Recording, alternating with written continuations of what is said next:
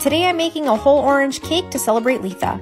In a small bowl, sift together 1 3/4 cups of flour with 2½ teaspoons of baking powder and set aside. In a larger bowl, beat together 3 eggs with 1 cup of sugar until light and fluffy.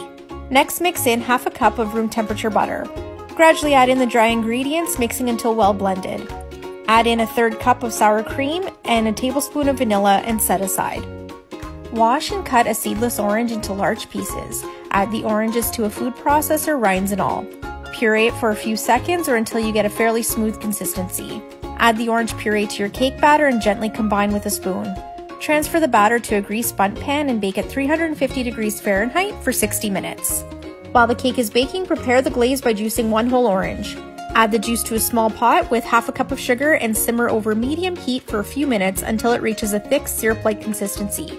Once the cake is out of the oven and cooled completely, top with the glaze, serve and enjoy.